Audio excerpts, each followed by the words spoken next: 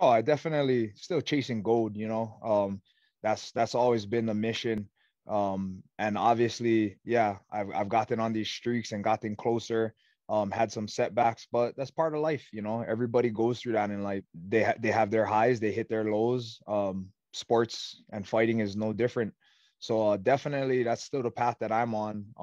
I know for a fact that I can compete with all of these guys, anybody in this division. You know, I pretty much have. I have some momentum right now, getting more momentum going my way, and then roll off a couple more wins and hopefully be right there for a title shot.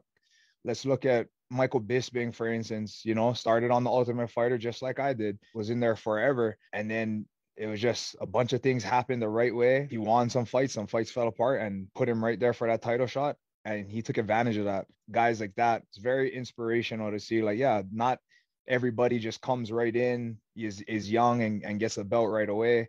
Other guys, you know, takes them almost their entire career. So everybody's path is different.